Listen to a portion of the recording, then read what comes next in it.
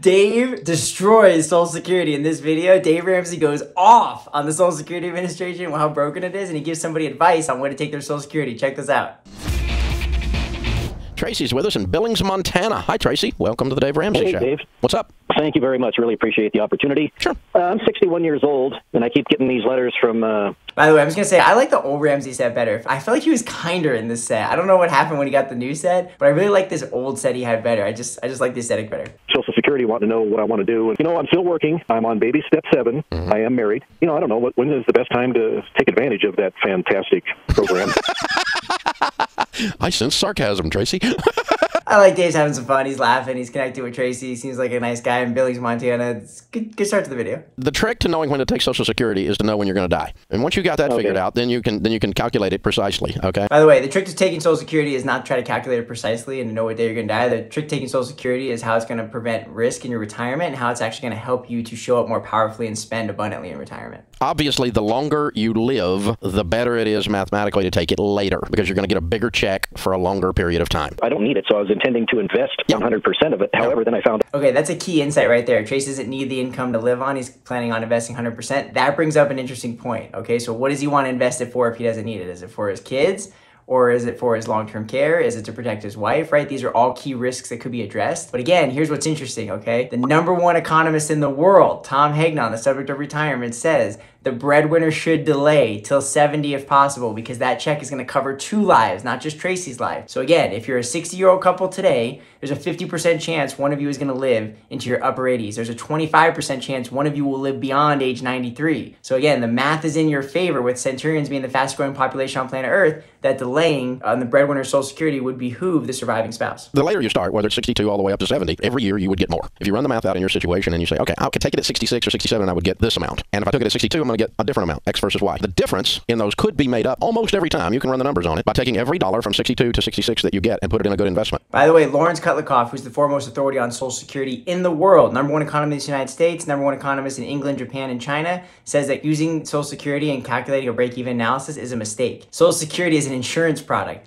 It was designed to help Americans from the Great Depression to be able to have a meaningful retirement. It's a social program to help make sure that people have a check in retirement. 90% of America makes less than 100 grand a year. 50% of America arrives to retirement with less than $25,000. So again, Social Security is not meant to be an investment tool. It's meant to help people from being impoverished in retirement. It's a social program we all pay into, so we don't have a bunch of people in this country who can't afford money and are sick and dying and don't have any way of having any type of standard of living when they can't work any longer. That's what the program's for. People can use it to be the cornerstone of retirement income when they're putting together their retirement income scenario, and it's really important for that as well.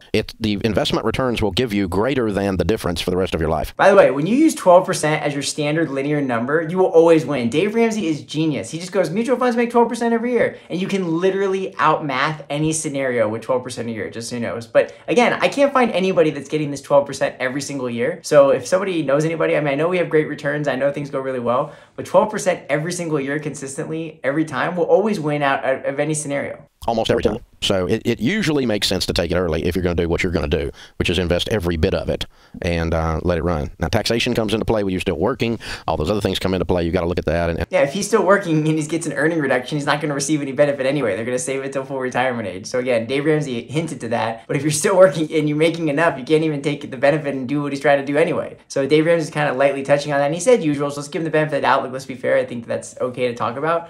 But there's other factors there as well. The basic concept is that you can get a better rate of return than they will pay you by waiting. Plus, when you die, that money that's in that mutual fund is part of your estate. When you die with Social Security, nothing! That's what you get. I love that emphasis on nothing. That's great. If you run the numbers out on your Social Security, folks, you will discover it's about a -4% rate of return in your life. Only the government could figure out a way to talk everyone into having something removed from their check that they make a -4% on, and everybody fights to keep it in place. And it becomes a political icon. Only in the United States government could they figure out a way to make that crap work. And you guys all just, mess with Social Security. All of America are morons, by the way, according to Dave Ramsey.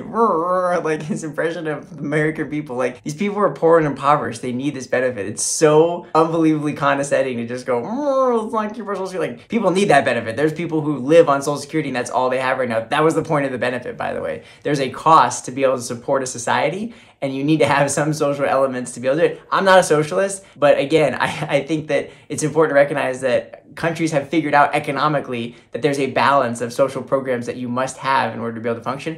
For example, schools are part of that balance. And so it's not like it's for dumb, poor people. It's for people who really need it and who really have not been able to save at the level that obviously Ramsey's been able to save at. I've been paying into it almost 40 years. I've been paying into it 40 years. You can keep all that. I'll still come out ahead in the next 20 years. Not putting money in the stupid thing. Just putting that amount of money, the amount of money you robbed from me in my check for this broken, screwed up mathematical disaster. You guys can just keep that because your program's so freaking awesome. By the way, that is completely wrong. FICA is 6.1. I don't know what FICA was when Dave Ramsey was 18 years old, but I'm sure he wasn't making what he's making today, although he was very successful early on in his career. But it's capped up to certain thresholds and income limits. So it's 6.1 up to relatively low limits for Ramsey's income.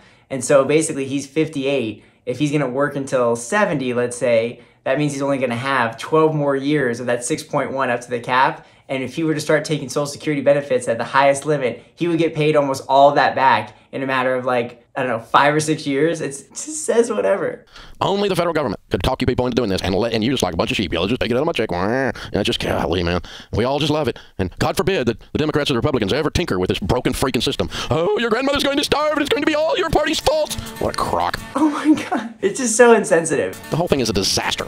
Okay, got that out of my system. Tracy, your sarcasm turned into my rant. That's how this works around here. There are people that are running out of money in retirement. There are poor little old widows and ladies and men who need this Social Security check, and that's who it's for. So again, I'm just baffled. The math doesn't make sense to me. I don't get it. I like Dave Ramsey. I like a lot of his stuff for helping you get out of debt. I do not understand this at all. I've had the privilege of sitting down with Professor Lawrence Kutlikoff, and I want to share that video with you next. If you like this video, leave a comment down below, and if you don't, that's okay. Just leave a comment. Let me know what kind of feedback you have and what your thoughts are on this argument on Social Security. But what I'd like you to do is check out this video right here because I interviewed Professor Lawrence Kutlikoff, the #1 economist on Social Security in the world, and he breaks down how to maximize Social Security to help benefit your retirement.